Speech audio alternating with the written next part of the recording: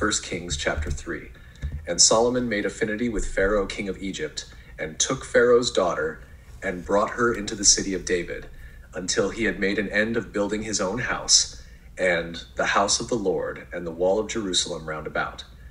Only the people sacrificed in high places, because there was no house built unto the name of the Lord until those days.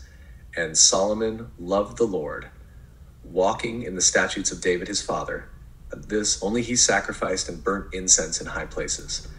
And the king went to Gibeon to sacrifice there, for that was the great high place. 1,000 burnt offerings did Solomon offer upon that altar. In Gibeon the Lord appeared to Solomon in a dream by night, and God said, Ask what I shall give thee. And Solomon said, Thou hast shewed unto thy servant David my father great mercy, according as he walked before thee in truth and in righteousness and in uprightness of heart with thee. And thou hast kept for him this great kindness, that thou hast given him a son to sit on his throne, as it is this day.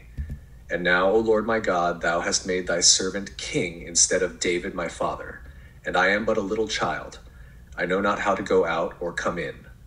And thy servant is in the midst of thy people which thou hast chosen, a great people, that cannot be numbered nor counted for multitude. Give therefore thy servant an understanding heart to judge thy people, that I may discern between good and bad. For who is able to judge this, thy so great a people? And the speech pleased the Lord, that Solomon had asked this thing.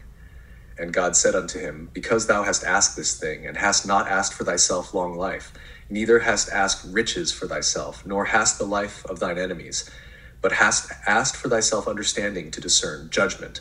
Behold, I have done according to thy words. Lo, I have given thee a wise and an understanding heart, so that there was none like thee before thee, neither after thee shall any arise like unto thee. And I have also given thee that which thou hast not asked, both riches and honor, so that there shall not be any among the kings like unto thee all thy days. And if thou wilt walk in my ways, to keep my statutes and my commandments, as thy father David did walk, then I will lengthen thy days. And Solomon awoke, and behold, it was a dream. And he came to Jerusalem, and stood before the ark of the covenant of the Lord, and offered up burnt offerings, and offered peace offerings, and made a feast to all his servants.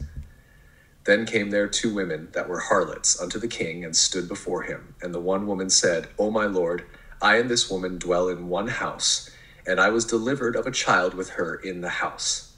And it came to pass the 3rd day after that I was delivered, that this woman was delivered also, and we were together. There was no stranger with us in the house, save we 2 in the house. And this woman's child died in the night, because she overlaid it. And she arose at midnight, and took my son from beside me, while thine handmaid slept, and laid it in her bosom, and laid her dead child in my bosom. And when I arose in the morning to give my child suck, behold, it was dead. But when I had considered it in the morning, behold, it was not my son, which I did bear. And the other woman said, Nay, but the living is my son, and the dead is thy son. And this said, No, but the dead is thy son, and the living is my son.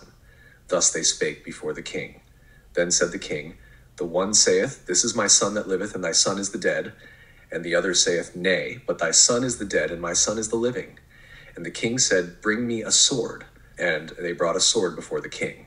And the king said, Divide the living child in 2, and give half to the one, and half to the other. Then spake the woman whose the living child was unto the king, for her bowels yearned upon her son. And she said, O my lord, give her the living child, and in no wise slay it.